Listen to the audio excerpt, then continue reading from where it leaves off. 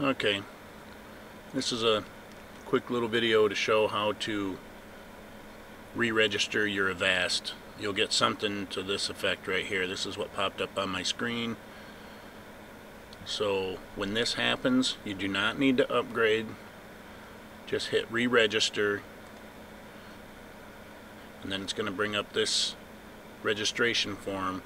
You only have to put in these boxes. Just put in your name and your email.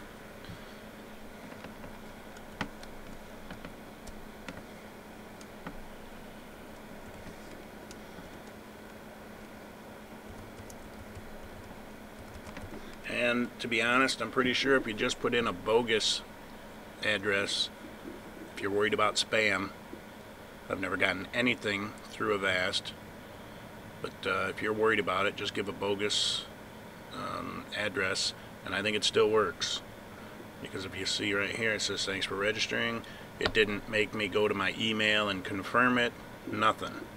I hit OK, and right here it says my registration will expire on 2011. So I've got another year of one of the best antiviruses for free.